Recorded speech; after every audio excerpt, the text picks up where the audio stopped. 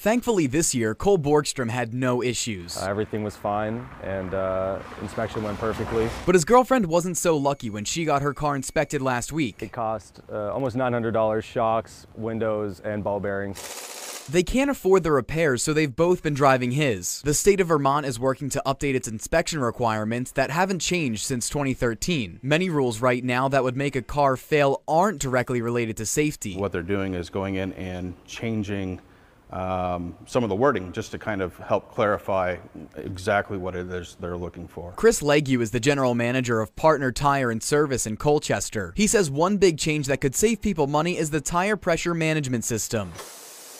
If the low tire pressure light is on, the car fails. The cause could be a number of things, with repair costs starting at about $100. And that's at the easy side of it. If it happens to be the control module, the price goes way up. To as much as $500 plus labor. But instead of failing the car, mechanics would recommend having the system fixed. Another is your sun visor. Right now, if you're missing one of these, you're going to fail your inspection, and just to replace the part alone could be $100 or $150. Under the new plan, mechanics would just pass along that it's missing. That's the case too if a car has no front license plate. The mechanic would say that's against the law. The new inspection manual is going through a review process and should be in place by the end of the year. So remember to keep up car repairs to stay safe on the road.